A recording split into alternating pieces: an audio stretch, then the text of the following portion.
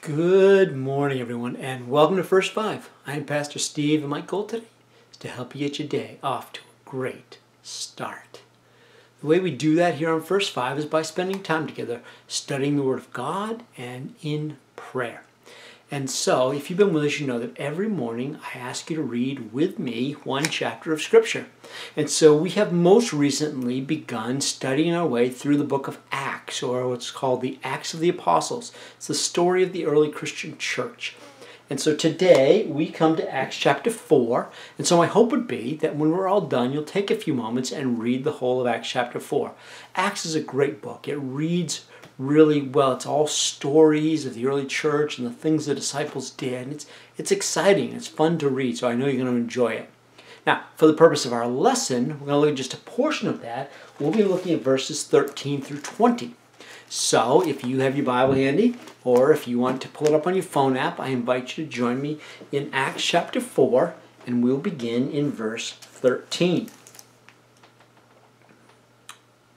When they saw the courage of Peter and John, and realized that they were unschooled, ordinary men, they were astonished and took note that these men had been with Jesus. But since they could see the man who had been healed standing right there with them, there was nothing they could say. So they ordered them to withdraw from the Sanhedrin, and they conferred together. "What are we going to do with these men?" they asked. "Everyone living in Jerusalem knows that they have performed a notable sign, and we cannot deny it. But to stop this thing from spreading any further among the people, we must warn them to speak no longer to anyone in this name." Then they called them in again and commanded them not to speak or teach at all in the name of Jesus. But Peter and John replied, "Which is right in God's eyes, to listen to you or to him? You be the judge.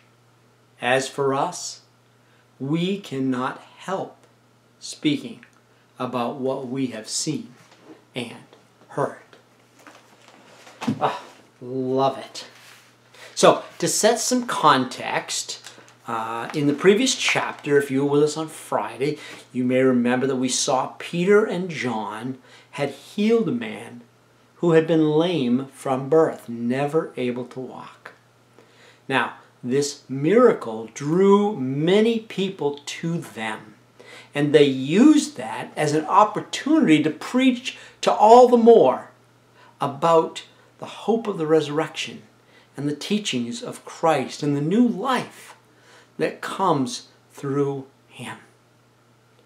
Of course, the religious leaders, the Pharisees, the Sadducees, the scribes, and the priests and all of that are very upset. They are disturbed by all of this preaching about Jesus. They've been trying to stop this and keep it from going any further. They want to squelch this movement before it can get any more traction. So they have the men arrested. And even though they have nothing to stand on, they threaten the men, Peter and John rather, and tell them to preach no more in the name of Jesus.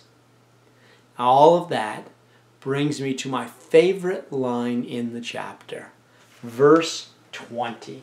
Let's look at this one more time.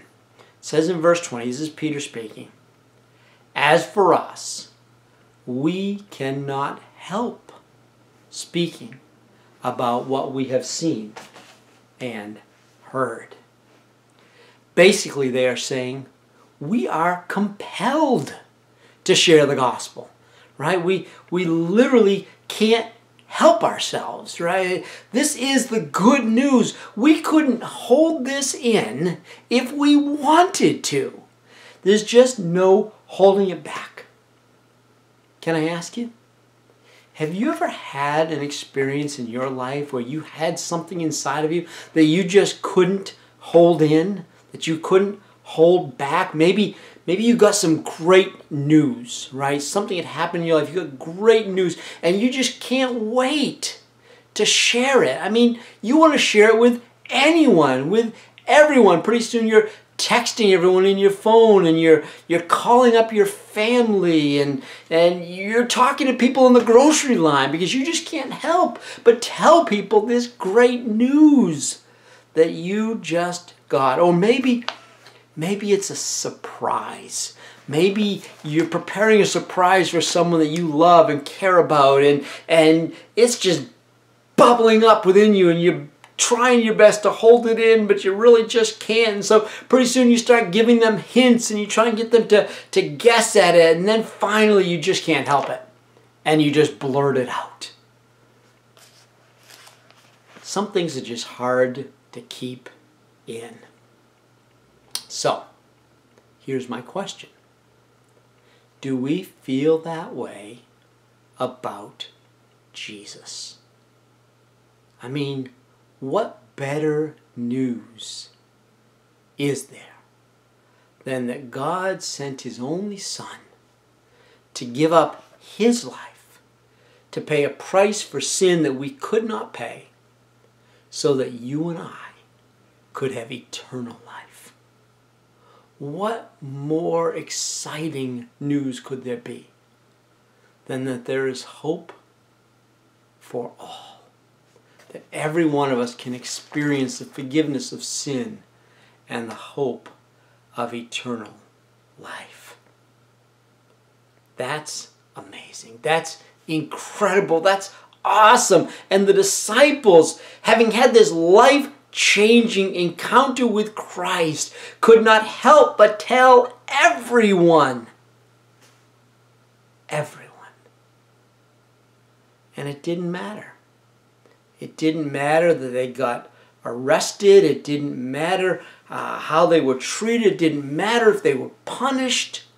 They just had to continue to proclaim the gospel. And can I just say, that's how I want to be about my faith. And that's how I hope you want to be about your faith. I've had a life-changing encounter with Christ. And I hope you have too. And I want to be so excited about it that I can't help but tell everyone. And no amount of social pressure or political correctness is going to keep me quiet. I just can't help but tell everyone. Would you join me in prayer? Lord, let that be our heart. Like these disciples who couldn't help but preach, no matter how much they were threatened or arrested or anything else, they couldn't hold it in. They couldn't help but tell people the good news. Lord, let us feel like that. Let us have that kind of passion and excitement about our encounter with you. That we just can't, no matter what pressure we feel, no matter what culture is saying, and we just can't hold it in. We just can't help but tell everyone about Jesus. Lord, let that be our experience and our hearts. In His name we pray. Amen.